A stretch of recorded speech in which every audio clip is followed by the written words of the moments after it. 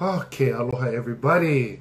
Aloha, aloha, aloha, and welcome to today's lecture. The lecture topic is a song that I wrote that is called Kapilina. What's going to happen is we're going to go over the pronunciation of the words. We're going to go over the poetry. I'm going to give you the literal translation of each verse. I'll play my ukulele and sing it for you. Then we're going over the kauna. The kauna is the secret meaning that composers write into their songs. I will share some of that with you. At the end of the lecture, we will all get up together and dance Kapilina to a recording by Mr. Sean Nau'au'au. Now, to share with you how this all began. Moʻolelo is a tradition of telling stories. It is very similar to another word, moʻokuauhau, which is genealogy. In the genealogy, you have the generations that will take it from me to the 30 generations behind me. In the tradition of moʻolelo, which is pilina, very close to the tradition of hula, there is also a genealogy of not only the story, but the storyteller. And in the hula tradition, if you're going to dance a song, you should know the moʻolelo of that particular song. If you don't know the moʻolelo, then what you're doing is just kuhi akalima, gesturing with your hands, hehi akavavai, stepping with your feet, kanawe ana o ke kino, and the movements of your body. So that just tells me you know a dance. But when you take the time to study the moʻolelo, the stories, the many stories, there is not going to be just one story. There's going to be several stories connected with a melody. Now, excuse me. So again, we need those moʻolelo. We need to understand the moʻokuauhau. Aia no ia oi ka pauku I waina, ai hea ka poʻo, ai hea ka hiʻu. You have the middle section. Yeah. Aia no ia oi ka pauku I waina, ai hea ka poʻo, ai hea ka hiʻu.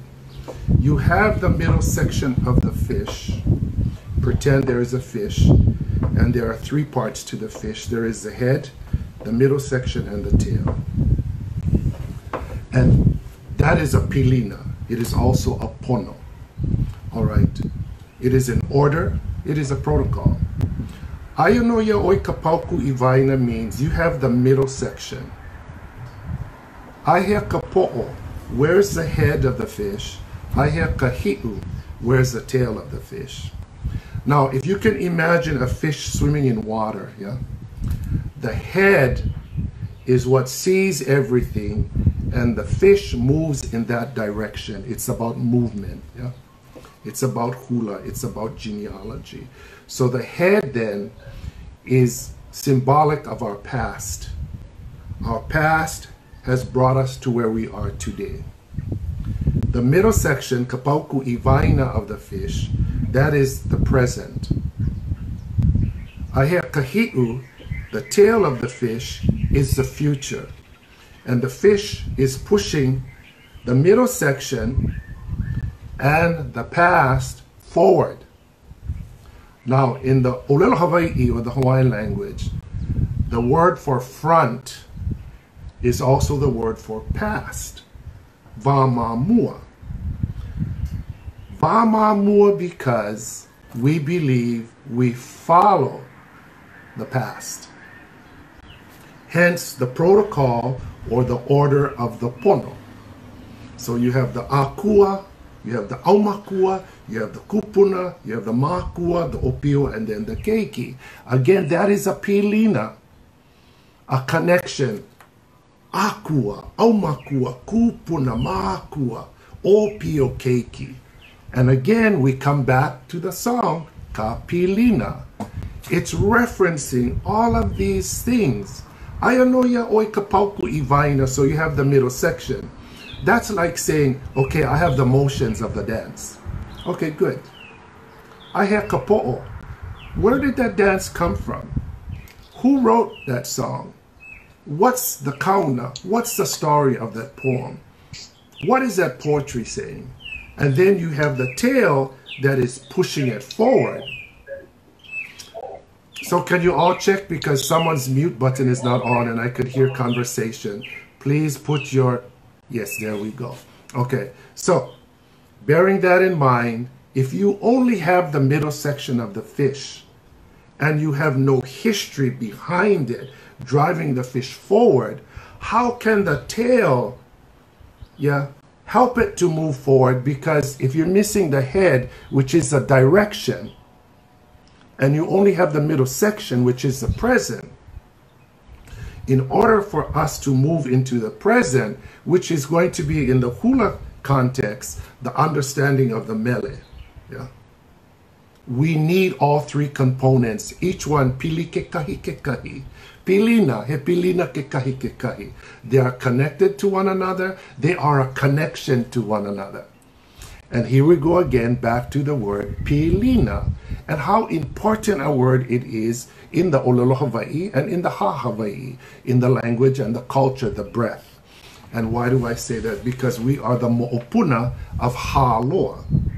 So knowing your genealogy, we are the descendants of Ha'aloa because Ho'ohoku Kalani gave birth to Haloa Kekalo, the first Haloa, who expired soon after his birth, was planted into the Aina, and then from his body grew the Kalo. So he would provide sustenance for all the descendants of Ho'ohoku Kalani and Papa and Vakia through the second Hanau, the second birth, and that was Haloa Nakalau Kapalili. That child, like his elder brother, was named Haloa.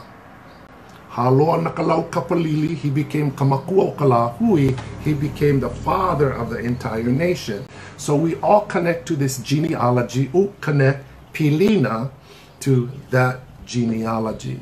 Kapilina, there is a Pilina there. So the nation of Hawaii are all descendants of Haloa. Haloa, great words from the word Haloa, from our ancestors. You get Hanau, you get Hapai, you get Ha, you get Hawaii, all connecting us to our ancestor, Haloa Nakalau Kapalili, and his older brother, Haloa Kekalo. Wow. Again, Pilina, connectedness, Mo'okuauhau, genealogy, moʻolelo, history and storytelling, and it gives us a place, an order, a protocol, and a connection. Combine all of that and you get the word again, Pilina. So when you hear, O Kapilina, Kaua, O Kapilina, Kaua. It is not just about this relationship of love between Kawakahiali'i and La'iei Kawai. That is just the story that is being used to tell and educate people about this great word, Kapilina, the connectedness in our lives, in our mo'okuauhau, our genealogies, in our mo'olelo, our stories. And in the hula tradition, all of that matters. It's all vai nui of great importance, this pilina. O ke kumu o ka hula, o ke kumu o ka hula. Ka ho'o mau ana o ka imi o ka ike o ka hula. Oia wale. Ho'olohe hou. O ke kumu o ka hula.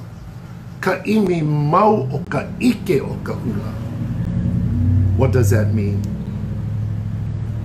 The true teacher, the true foundation of the hula comes from the continual research and study of the knowledge of the hula. That's amazing. Again, pilina. It is a pilina. Listen again. O ke kumu o ka hula, the source, the foundation, the teacher of the hula. Ka imi mau, the continual searching, o ka ike, of the knowledge o ka hula. So as a hula teacher for basically all my life, I understood these pilina, and I understood my role and responsibility. Continually research. What does continual research provide? It provides continual learning. Yeah? What does continual learning provide? It provides continual perpetuation of the tradition and the art. And that is a pilina. Remarkably, all connected to the tradition of pilina. So when you hear the song, think about all the things. So now, what he does is he sends a messenger up into the mountains to find the high chiefess La'iehikawai. His mission is to ask her if she will come down and visit him. Well, this attendant of the chief Kawakahiali'i has a great mission. The journey is way up to Paliuli, and I guarantee you that journey was beset with a lot of challenges. First of all, there is a giant mo'o that guards her home that is Kanuilulamoku. And then there are all these e'epa, these mystical beings that are also guardians, but her home is surrounded by beautiful maile and the fragrance of the maile. Her home is thatched with beautiful yellow feathers. And of course, she has attendants that are there with her, and many of them are these beautiful, brightly colored birds. Magically, he's able to get the message to her. And she replies that perhaps she will come, and perhaps she will visit the chief Kawakahiali'i. Well, then she tells him, if you hear the o-io-io of the elepaio bird late in the evening, that is a signal that I will be getting myself ready for the journey from the mountain to come down to the seashore. When you hear the singing of the apapane bird, and its voice will be soft and beautiful, that is a signal that I've started my journey. Then the song goes to the chorus, O Kapilina, a kaua, and the purpose of the journey is so that Kawakahiali'i and La'iehikawai can pilina come together. Now, how many of you know the song? Can I see a raise of hands? How many of you dance the song? Raise your hands. Okay, good. I want you to get up. We're just going to do the first verse on my ukulele. Just the first verse, okay? And then I want to continue the lecture about the second verse. Okay.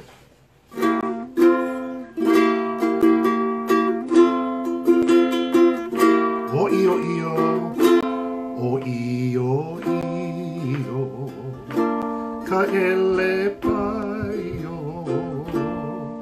ike kulu, o ke auoe,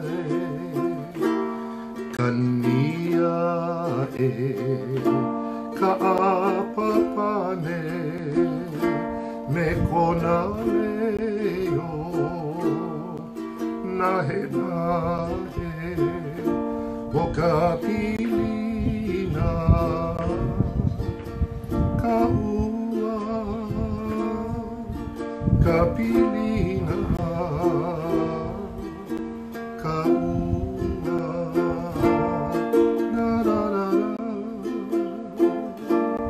na na na, o io io, o io io, ka elepaio, ike kulu, o ke au moe, kania e, ka apapane, me kona leo, nahe nahe, o Kapilina, kaua, Kapilina,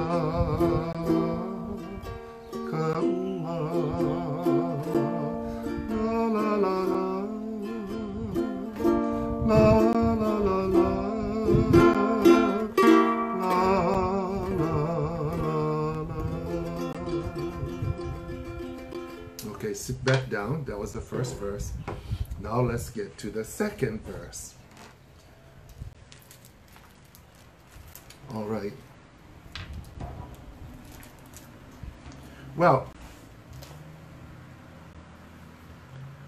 the servant comes back from his meeting with Laie Kawai and shares with Kauakahiali'i her words. She will come, perhaps. She will visit the king from Kauai. He is to listen to the singing of the elepaio bird. That will be the first ho'ailona, the first omen that she's getting herself ready. She's getting herself ready for the journey. She will leave her mountain home. She will come down. When he hears the singing of the apapane bird, soft and gentle, she would have left her home. She would have left her mountain home, and she's beginning her journey down to visit with him. Then he tells the king, and when you hear the sweet, sweet voice of the i'iwi and that i'iwi bird will sing at dawn, then the high chiefess, the mystical, the magical, the beautiful high chiefess, Laie Kawai, will be outside his abode. So, the king is very, very excited, and he's listening to all these beautiful sounds. And here again, another pilina, another pono, in order, a protocol, a very ancient protocol. Ho'ailona, the call of the first bird, the elepaio. The second ho'ailona, the call of the second bird, that is the apapane. Now, when I wrote the story, because there are many birds in this legend that are ho'ailona to the arrival of the high chiefess Laie Kawai to visit Kauakahiali'i. But I tell you, if I wrote about every bird, we would have maybe a song of 100 verses. And I'm sure if you dance 100 verses, you'd be pretty tired. You'd have to remember it all. And then the musicians would have to sing 100 verses. So I had to take the most important part of the story, yet keeping the major part, which is the pilina, the many connections reflected in the story. And there are so many, there's so much more that can be shared about the mele. Okay, so now we go back to the story. So the king listens through all the night. He hears all the different ho'ailona, the bird songs. Then finally at dawn, he hears the i'iwi and he knows that that is going to be the ho'ailona where she is there. So he rushes outside. Everywhere is covered in this mist, this very heavy, heavy mist. And then the mist rises. And there in front of him is the legend, the magical, the mystical, the beautiful High Chiefess La'iekawai. And she is there reclining on this palanquin. And she has been born down from the mountain on the backs and the wings of all these beautiful, brightly colored birds who serve as her companion and also her attendants up at Paliuli.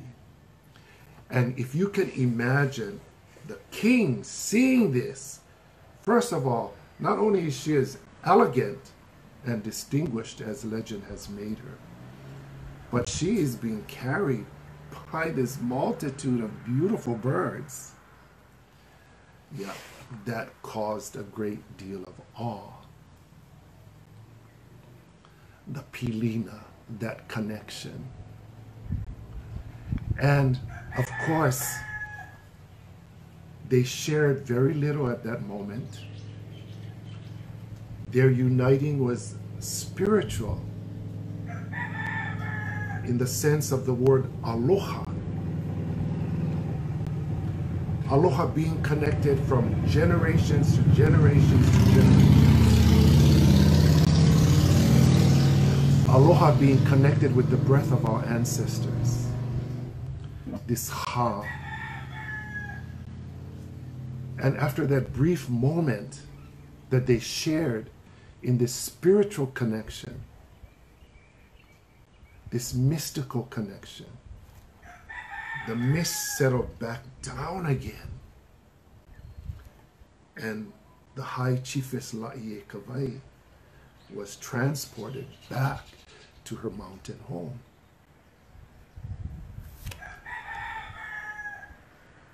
And then we get this union. You know how people talk about their spiritual mate? What's the word for that they use? My soulmate? Soulmate. Soulmate. So, you know, they were soulmates. And what a beautiful thing. So in this union, they didn't have to become physical mates. So it takes a story to a whole different level that incorporates akua and aumakua and kupuna. It brings it to a unique level where it's about omens and portents and prophecies. It is such a beautiful story and a beautiful moment. And I wanted to capture that as I wanted to share with you all, this lesson about Pilina. You know, when we do something good, the outcome will be good. When we do something bad, be cautious because the outcome may be bad. And everything comes full circle, puni. And again, it is to teach about the importance of the moʻokuauhau. It is to teach about the importance of the moʻolelo.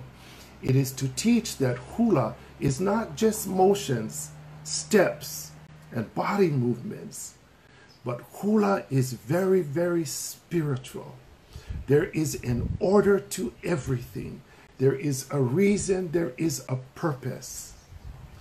And we say, a'akahula vaiho kahila makahale. I would like to say, a'akahula a vaiho kamoloa makahale. You want to learn the hula, leave your embarrassment and leave your laziness at home. You want to be a good student of the hula, be prepared to study. O ke kumu o ka hula, ka imi mau o ka ike o ka hula, because the true source of the hula, the true knowledge, the true reason, the true teacher is always going to be the desire to continually research and learn about the hula. Let's go to the second verse, where it says, Lohe ia ike au. So this is when he heard, at dawn he heard the song of the iiwi polena. And I use that word au because au is light, and light is enlightenment. And if you want that enlightenment, you have to work for it. It's not going to fall in your lap and magically you know all of this. It takes years and years and years of ho'omakau preparedness, yeah? Ho'oma'ama'a, learning. Yeah? Makahana no ka'ike, makahana mau no ka'ike. The more you do it, the more you learn. This is what our kupuna said. So it says, Lohe ia ike au, he meleko ka'iiwi polena. At dawn he heard the voice, the singing of the iiwi polena. And there she was, ea e kawahine, hali hali ia mai e na manu. She was being brought forth by the manu, by the many beautiful, brightly colored birds. And that was that pilina, that spiritual connection of soulmates. So let's try and do the second verse. And then at the completion, we will all get up, yeah, and we'll all dance it together.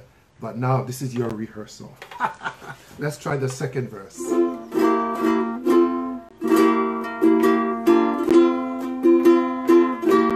Lohe ia,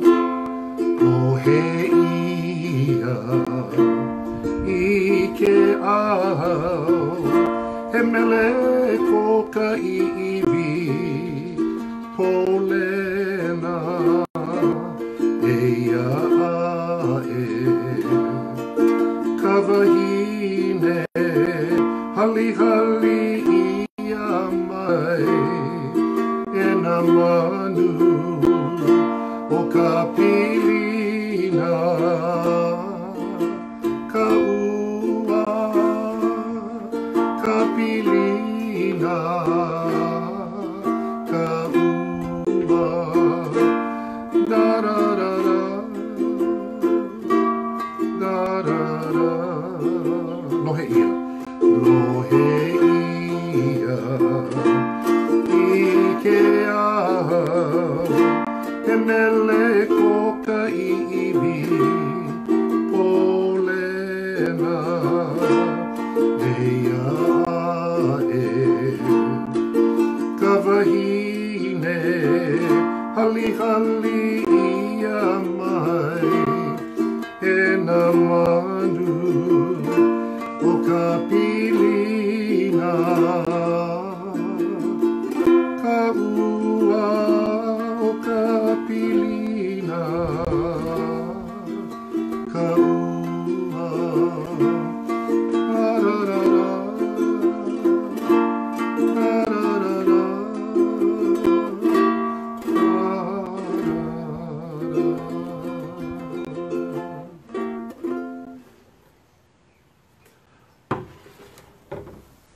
So you know, the second verse talks about their meeting, their coming together. And the one thing about this mele that I composed in the poetry are very unique words that reflect unique traditions for the culture of Hawaii and for the people that take hula. And in the moʻolelo, we say, Ika moʻolelo Hawaii, aia no ika moʻolelo ke ola, aia no ika moʻolelo ka make. There in the language there is death, and there in the language there is life. And that is an ancient proverb reflecting the power, kamana, o ka moʻolelo, of the language. And we as poets, people that weave words into song, have to be very, very careful about the words that we choose to put into those songs. And so, to give you a few examples, You already heard me mention the word ao. Lohe ia, ike ao. It was heard at dawn. So if you can imagine at dawn, the sun comes up and sends its rays up into the sky. Because of that, the owl is symbolic, very symbolic of enlightenment. Where there is light, there is knowledge. So in the moʻolelo Hawaii, we say na'au'au and na'aupo. Na'au'au, an intestines filled with light. Na'aupo, an intestine or intestines that are filled with darkness. The ao, and in traditional Hawaiian culture, all healing work, ho'ola, always needed to be done in the ao, in the light. Healing work and healing traditions were never done in the po. And the tradition of ho'ola and hula are very, very close because we share the same hula deities to the people that do ho'ola or healing. We also share many of the same plants. In hula, they're used for leis. In ho'ola, they're used for medicine. But if you can imagine the sun coming up, the reflection of the first light in the morning, then the sun and the rising of the sun is symbolic of life, the emergence of life from the darkness. Mai ka po mai ke ao, which is from the kumulipo. Mai ka po mai ke ao, from the darkness, the light was born or the light emerged. So using these symbolic words in poetry are so very, very important. Then, in the first word, I talk about o io io. And everybody went and looked it up, and it talks about to chirp as a bird, o io io. You can find the words online, o io io. But again, being a poet that was trained by people like Auntie Emma DeFries, who was well known during her time as being a kahuna ho'ola, a healing kahuna. She worked with me on my poetry, how to write the poetry, what elements do you use in the poetry. So I had real good kupuna guidance. Another guide was her sister, Auntie Josephine Keli'ikipi. I had so many teachers that sat down with me and to discuss poetry, one-on-one, alo ike alo with these teachers, like Auntie Edith Kanakaole, Auntie Genoa Keave, Auntie May Lobenstein, and others. I sat down with them and we discussed all of this because I wanted to be a hakumele mekapono, with pono. What would that mean? That would mean I would go to these elders, sit with them, listen to their moʻolelo, and never forget the source of those moʻolelo. Now that's a tradition like a moʻokuauhau, to talk to the kupuna, to learn from the kupuna. And that's where the ike comes from. The ike comes from our kupuna. Now that I'm a kupuna kuakahi myself, great-grandpa, I want to share that tradition, how to do it. So just that you know, I'll be start teaching at Windward Community College the semester, September of 2020. Going back to what I was talking about, the word io, o io io, and the intent of o io io, the chirping of the bird, was io, io the hawk.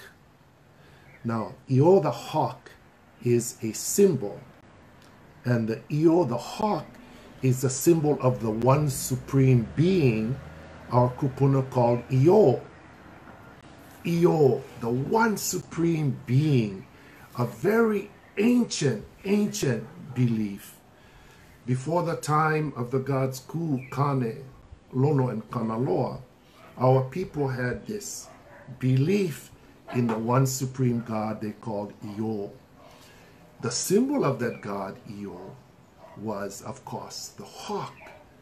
But also in O Io Io, is i'o, and i'o is truth. i'o is truth. So what you get in the first utterance of the song, o i'o i'o. Wow. The first word calls out not only the sound, but the supreme God, i'o. i'o, the hawk, the symbol of that belief and that tradition. And then you get i'o, truth. Truth. And this is how Kawai Kapuʻokalani writes music. This is how I write poetry. This is my inspiration. So the last thing I'm going to say to you is this. Hela vai'a oi no ke kai pāpa'u. Hela vai'a o kou no ke kai hohonu. Will you be fishermen in shallow waters? Or will you choose to be fishermen of the deep seas? I thank you all for attending this lecture. It has been a pleasure to be able to share with you Ike, wisdom, our enlightenment, that which comes from our kupuna. And I'm going to ask you to all stand and get in your places, and we're all going to end together. Wow, you can say you all dance with Tutuman Kawai Kapuʻokalani Hewitt. All right, so we'll get in our places, and then you'll start the music.